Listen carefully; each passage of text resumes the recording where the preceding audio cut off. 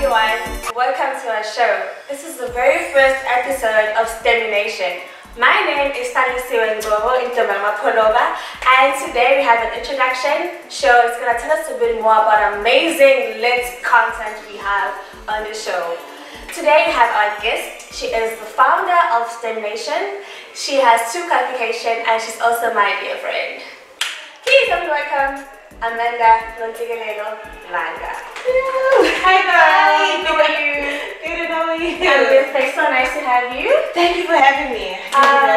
Before you sit down and start with the show, okay, I would like you to just do a mini dance, just such a personality and a vibe. Sure, I don't dance, eh? So, first time for everything, you know. Okay. I'm assuming it's a science because you like challenges, so this is like a mini challenge. So I need to do a dance, like do a dance for a long time. No, just a mini summary, you know, highlights.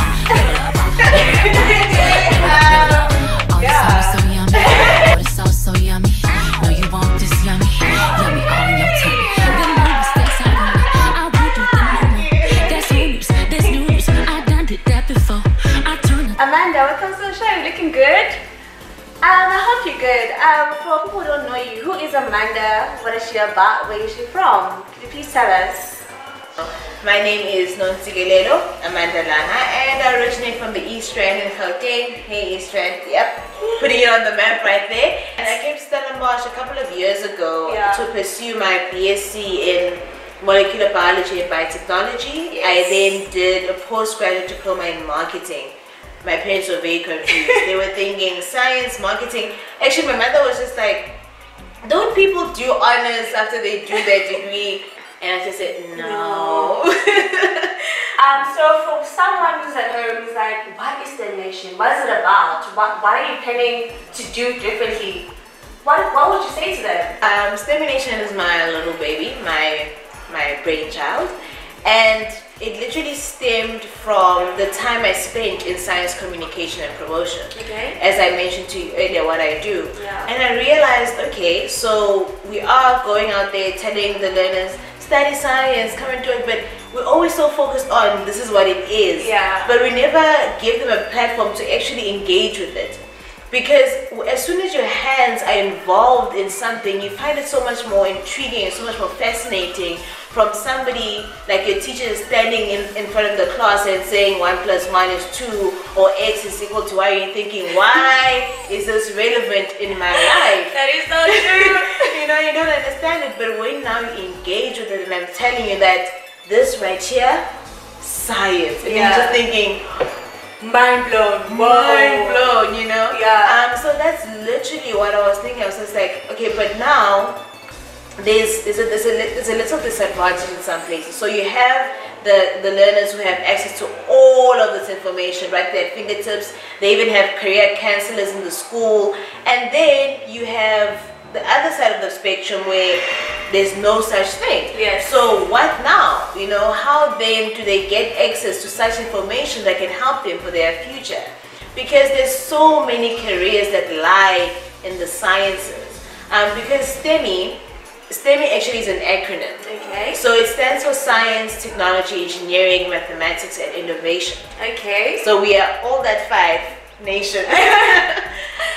So there's so many career opportunities and stuff lying in wait in those 5 fields. But as soon as you don't take mathematics and sciences at school, you can't really engage in that space. Yeah, you know. true.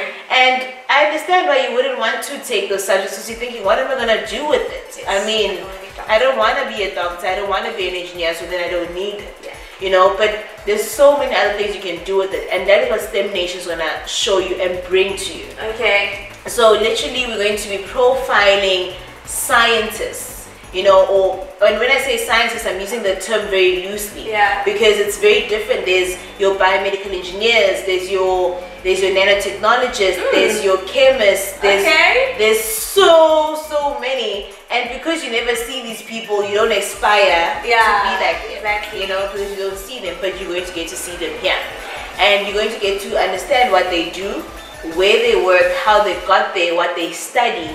And through that, we're going to show you other places you can study, other things that you can do to get to that career, and also funding.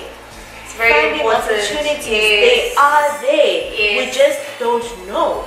But we will bring it all to you, and you have it right here. So if you're somebody who just says, I really want to be a microbiologist, but you don't have time to be sitting and Googling the whole time, you literally just go into our channel and you find the one that speaks about microbiology, and everything is right there.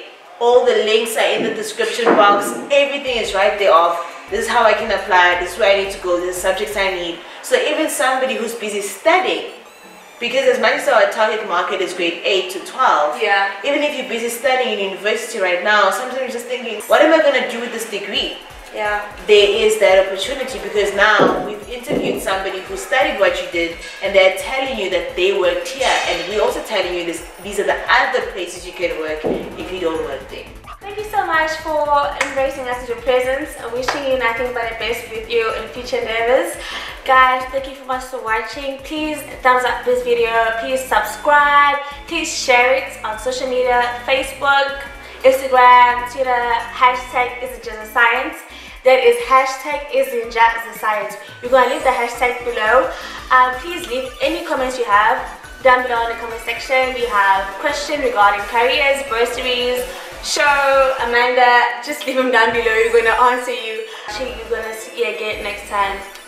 Bye.